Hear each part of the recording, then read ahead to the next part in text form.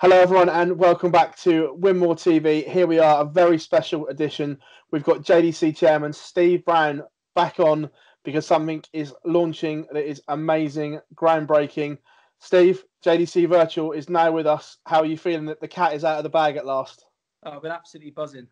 It's been difficult for me to keep my mouth shut over the last couple of weeks. We've been working on this probably sort of day and night for the last 4 weeks, really. It's just been so much. It's got into this from myself, Darren, Wimmo, been fantastic. All the graphics and the visuals, and Good Arts Pros.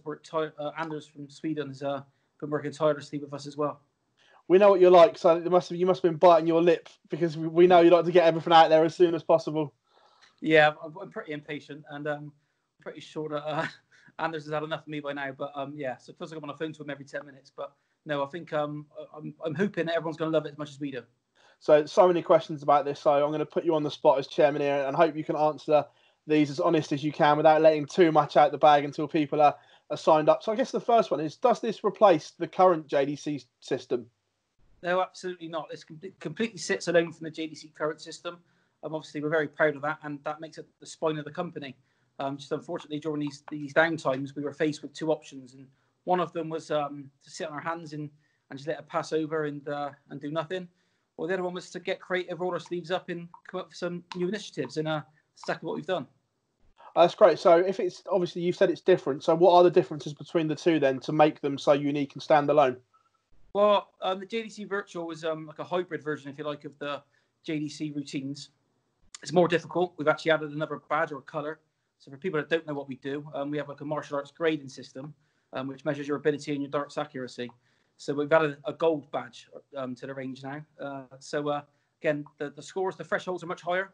It's more difficult. And with the added pressure of playing, your attempts have to be live on Facebook. Again, is this just for JDC members? Are you trying to get the whole darting community involved in this project then? Absolutely not. Currently, this is going to be available for anybody over the age of 13, male or female. So we've got lots of things to aspire to. But again, this is absolutely for everybody. So if you're one of the thousands of people who's just bought a dartboard in the last couple of months whilst you're on lockdown, get involved with this, and your first stop will be trying to achieve a purple badge. Again, for the ambitious amateur, then there's lots of tournaments you can qualify for.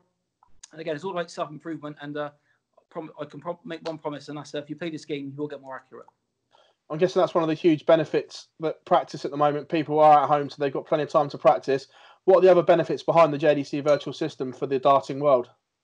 Again, so you're rewarded by, so at the end you get the option to it's completely free to play, which is a bonus. It's sort of certainly in these hard times as well. And we were sort of adamant that we don't want to monetize everything. It's about community, so be part of a massive online community.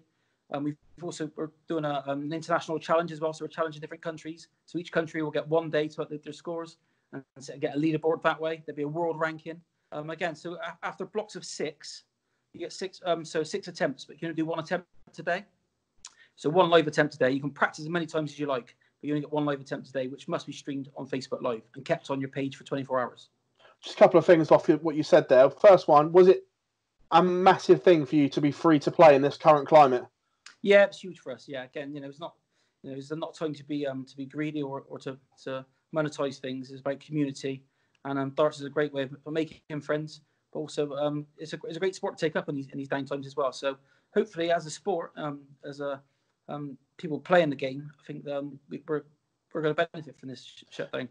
The other one was obviously on the ranking system you said there. Is it important for a system like this to have ranking systems and league tables available so you are competitive and you can see what you're doing against opponents and everything like that?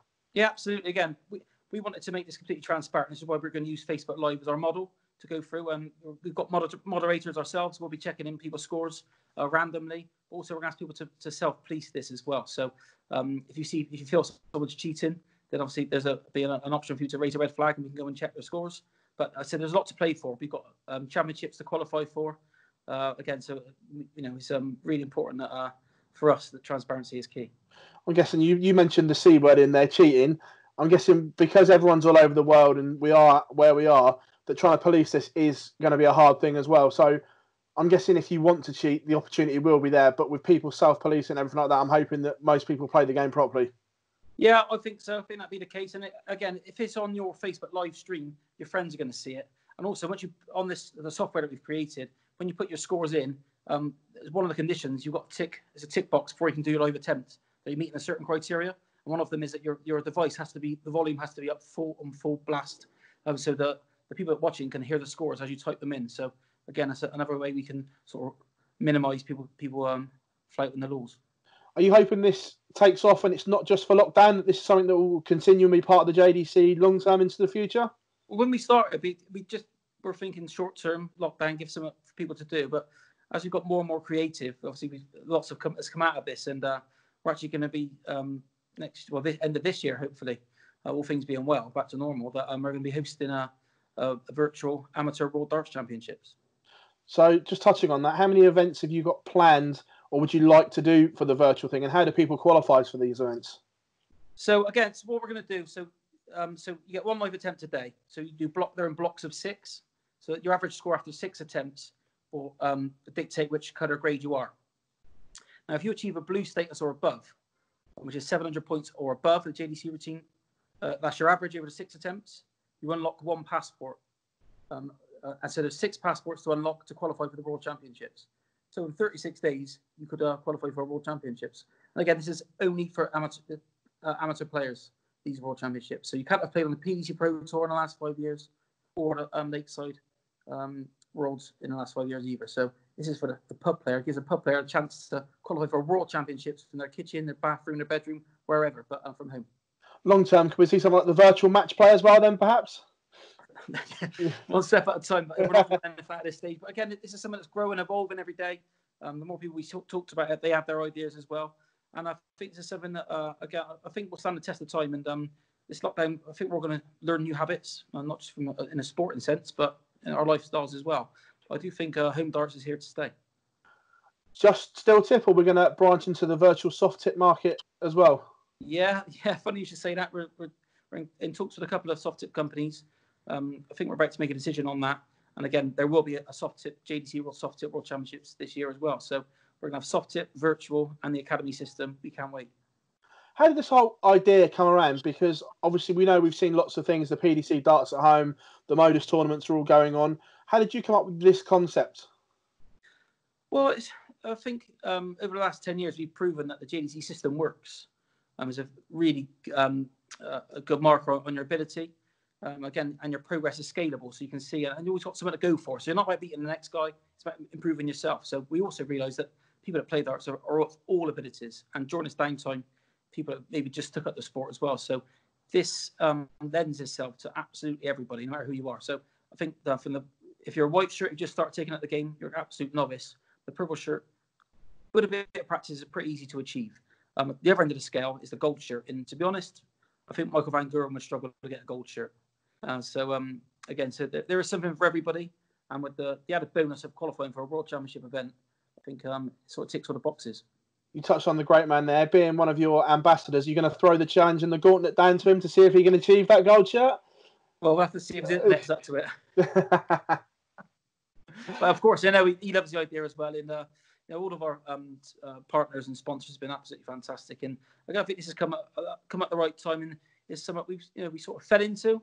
But with our creative minds, we've come up with something we think is going to be a winner.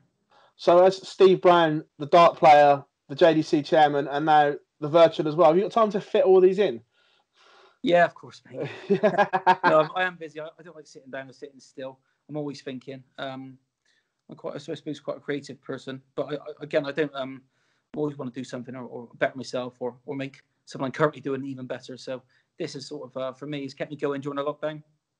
I'm just pretty sure that Darren and Anders and Simon at Winmore annoyed with me by now, but I think we're almost there. So the launch date's going to be Friday the 24th. Look out for more details on that, and also more details on the World Amateur Virtual Darts Championships. So I'm guessing as well, from a maths point of view, learning point of view, it's important for you, with so many kids not being at school as well, this can also help their education as well. Yeah, I mean, obviously the virtual system is because of the Facebook terms and conditions, got to be 13 and above to play on the virtual at the moment.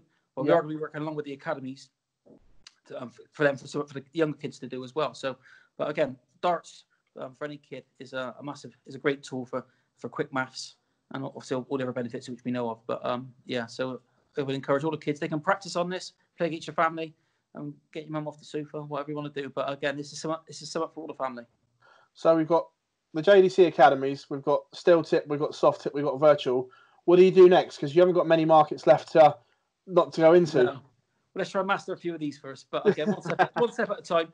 But we are it's uncharted territory, the virtual market, and I think we've got a winning formula. I think it's so slick. I can't wait for people to see it. What Windmill and Good Arts Pro have come up with. They've read my mind, and it looks absolutely fantastic. So I'm sure everyone's really going to enjoy it. Steve, absolute pleasure catching up with you again in lockdown, mate. And this sounds absolutely fantastic. Thanks for joining us here at Windmill, mate. Thank you very much. Thanks, Phil.